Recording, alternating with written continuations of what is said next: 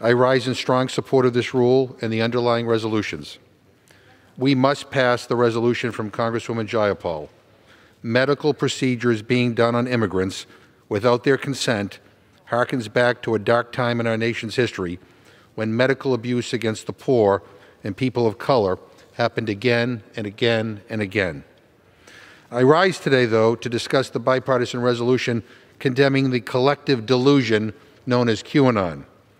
I don't say that description lightly, Madam Speaker, but we all must call it what it is, a sick cult. We are not talking about a group of people with just some differing political views. Americans respect political disagreement. But what we do not respect, and what this House should not tolerate, are people using conspiracy theories from the darkest corners of the Internet to spread hate and lies. QAnon isn't some harmless distraction.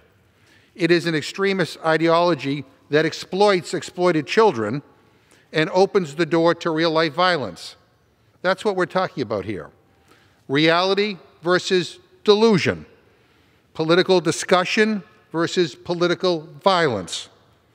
Just ask the sponsor of this resolution, Congressman Malinowski. In an interview that was published yesterday, he talked about the death threats and hundreds of hate-filled attacks sent to him from QAnon supporters after introducing this bill. He's not the only member of Congress that has been targeted. And sadly, there are candidates across the country running to serve in Congress that peddle this trash. It is sick, it is wrong, and it is dangerous. You know, it's frustrating that the president wouldn't condemn QAnon. He says they like him.